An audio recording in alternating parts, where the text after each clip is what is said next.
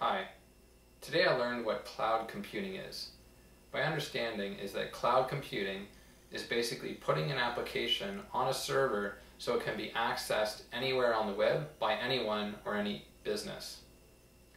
This could include such applications as accounting software programs, HR management programs, or customer relationship management programs. Really any sort of business application. Immediately I can see that there's multiple benefits to cloud computing. One, by having a central site with one application that has a definite cost structure advantage, which can be a benefit to businesses and people because the actual purchasing or using of the application can be significantly cheaper than other options. In addition, because it's on the web and can be accessed anywhere where you have internet connection, that can definitely be a benefit as well to using a cloud-based system for any sort of application.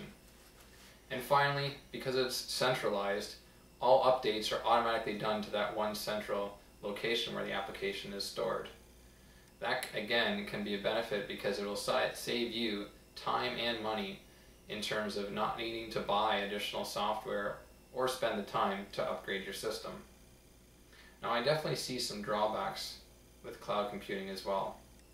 First, because it's on the web, you need an internet connection to be able to access your information.